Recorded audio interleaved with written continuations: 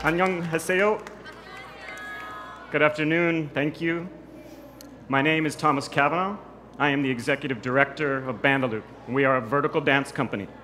We perform on bridges, buildings, cliffs, and natural spaces throughout the world. At Bandaloop, we believe in the power of a perspective-shifting, site-reactive dance.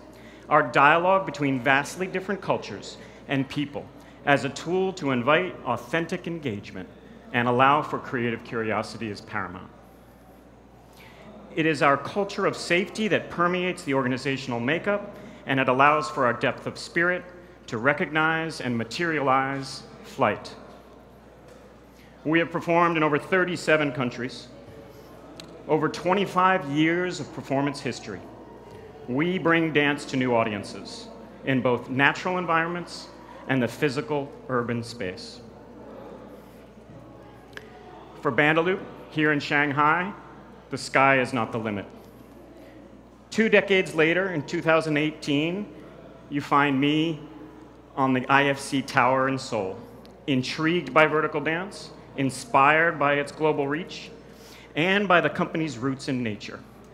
I chose to focus on the social good of our public art. IFC Tower in Seoul. I continue now in 2018 to have this same drive, serving as a cultural diplomat, an art ambassador, a motivational speaker. I experience this art as medicine, a medicine for a public in dire need of healing. Vitamin dance, we call it. Let's watch a short video now, and I'll take you somewhere in Oakland.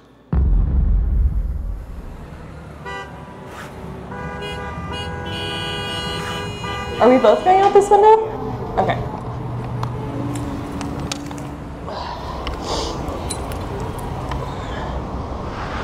We're gonna go no, top of yes. Low, top of yes.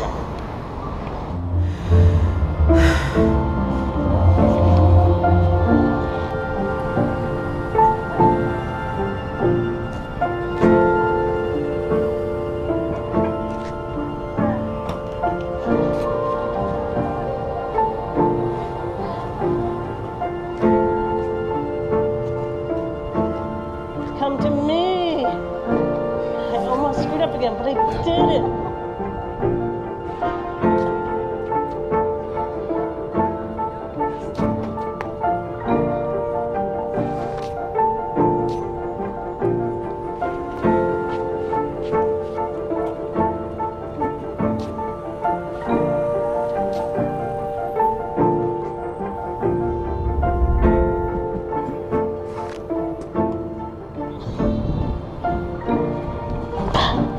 Two runs.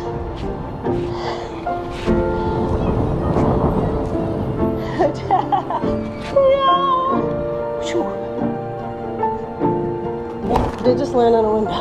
Sorry. It's dicey. A little bit dicey.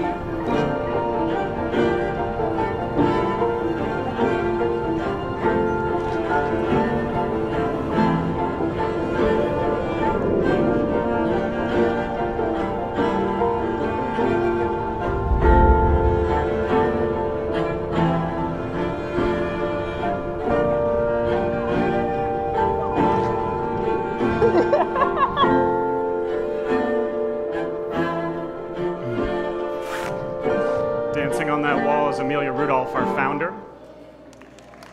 You can feel her expressive joy. In 2013, I began that relationship with GoPro. We launched this film together. It reached over 2.5 million views in less than 2 weeks. We went on to collaborate again in 2017. That was a shoot in Budapest, and I'll come back to that a bit later.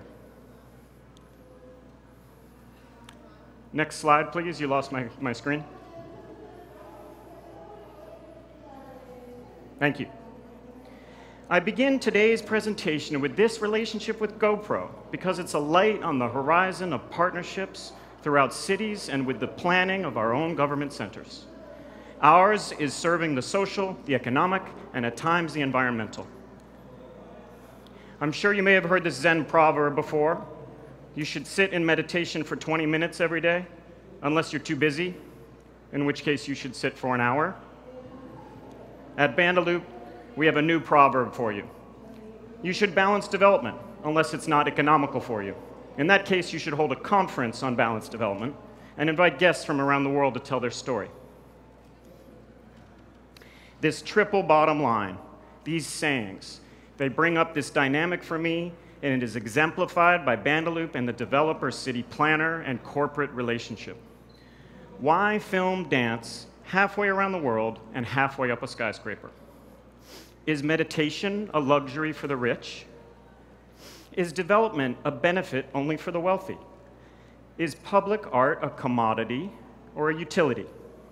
I believe that if we embrace cultural compassion, triple bottom line economics may very well bring wellness and a more broadly used human right, our ticket to social prosperity. It's telling that in a recent South African-hosted Conference of World Culture, the leading theme was human creativity as a vital economic, social, and cultural resource. Our GoPro relationship, it began in Oakland, on the Oakland City Hall. This is our home and a gateway for the beauty and rich essence of California. Oakland, as a city, is an incubator for the arts, a hotbed of intrepid innovation, and for Bandaloop, it is our birthplace. It's a breeding ground for vertical dance, and it's where we teach, rehearse, create, film, and deploy our art. We also bring international brands to Oakland. In our case, not just companies like GoPro, but Harper's, Lycra, Sumco, Network, all have come to shoot us on Oakland City Hall. We bridge brand, place, and people through an art economic opportunity. And when that message is about the environment, we go to Yosemite.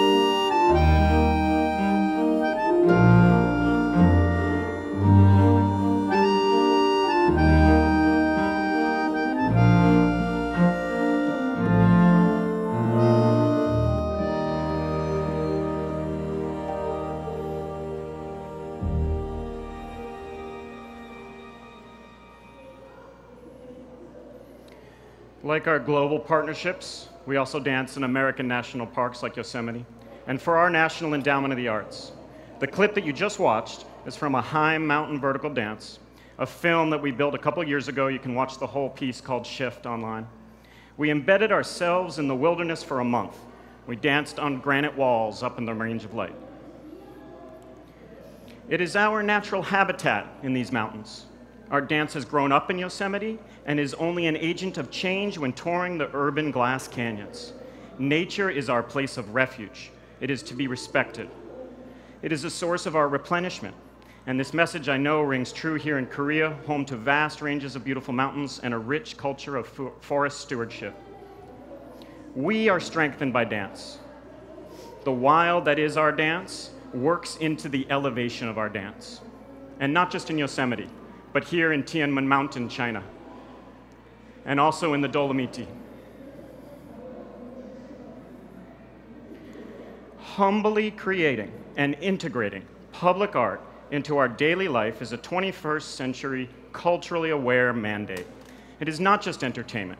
In fact, it is a principle of nonviolent direct action to peacefully interpret, respect, and appreciate all of what can be awakened.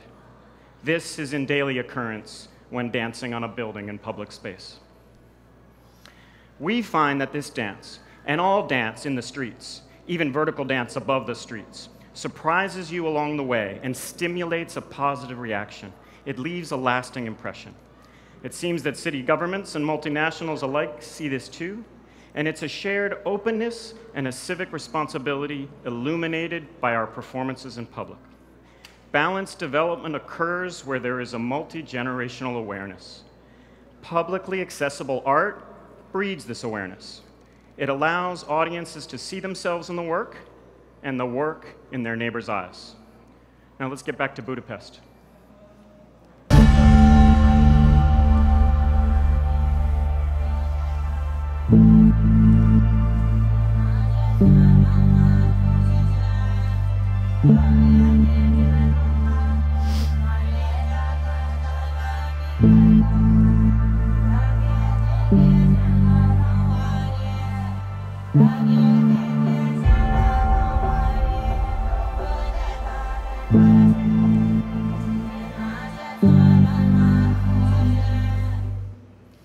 We shot this film in Budapest over the course of a week. You can also watch it in its entirety online. But I want to share you a little story from an audience member in Budapest who knew nothing about GoPro, let me tell you. He was an elder, classically Eastern European, and earnest in his pursuit to speak with me after the show. On the streets of Cavanagh, you can see our audience here, a busy public plaza, a stone's throw from the Danube River, he told me his story of when he was young, nearing the end of World War II. This was just after the German occupation and when the Russian siege of Budapest took hold of the city. He recounted bodies being churned into the river, suffering in abundance, starvation commonplace throughout the city. He said to me, "You know, we prayed every night that the Americans would come, that Roosevelt and Churchill, for that matter, would resolve conflict with a balanced hand. That end did not come. The city broke to the Russian brute force and was left in ruin for both the occupied and the occupier. We have seen this pattern repeat and echo through time." But he then said something curious to me that I will remember for the rest of my life. "You finally came," he said. "The Americans finally came. This place, this plaza, can celebrate life once again." A flair for the dramatic, of course, but a taste of the molecular memory of place that we celebrate. This was a profound lesson in the crime that is war and a powerful message in that art is enlightenment.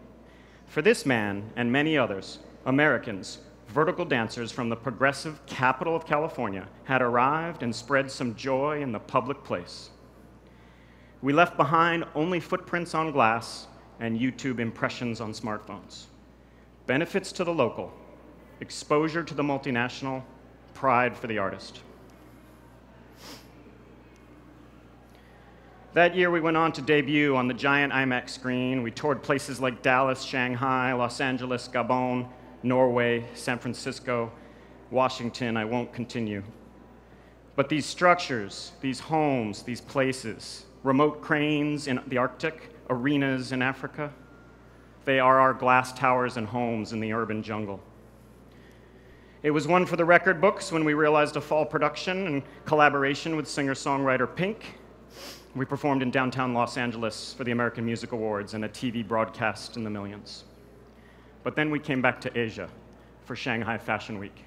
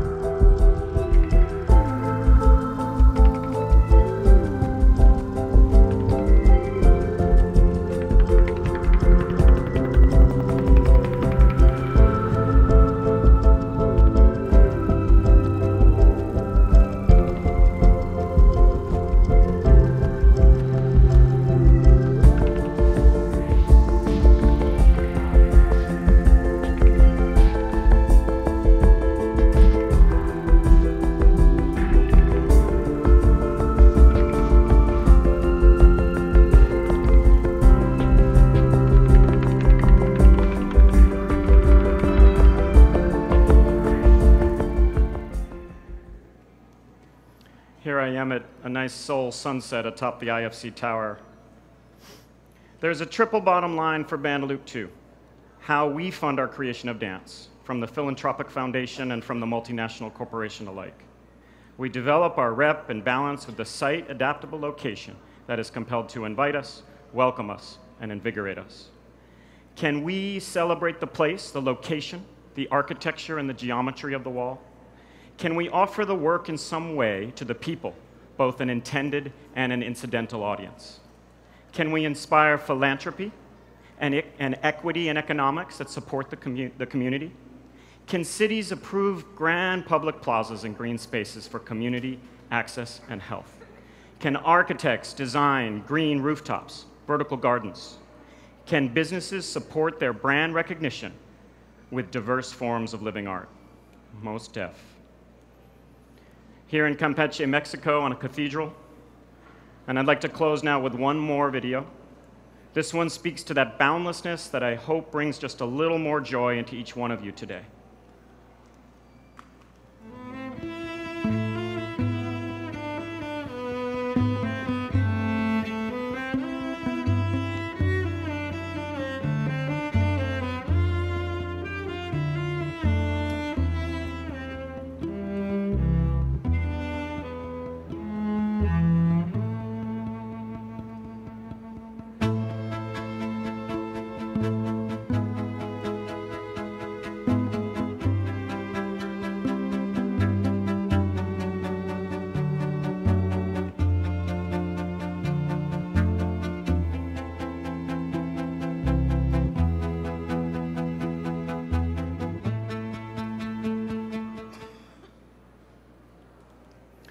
Special thanks to all the Bandaloop riggers, dancers, and the camera teams.